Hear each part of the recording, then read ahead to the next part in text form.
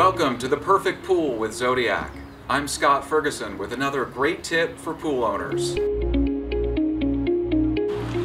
Pool owner friends, I've got another great tip for you. Let's talk for just a second about variable speed pumps. Variable speed pumps are fantastic because they help you save a lot of money on energy costs. They're super efficient. Great.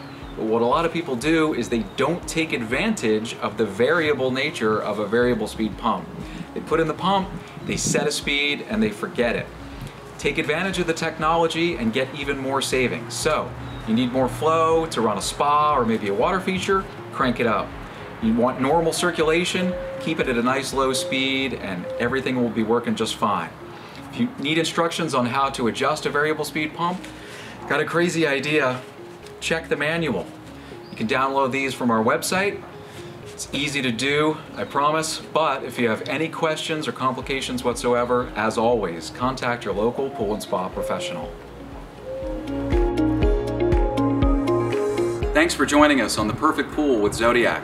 I'm Scott Ferguson, and be sure to contact your local pool and spa professional if you ever have any questions about your pool and spa.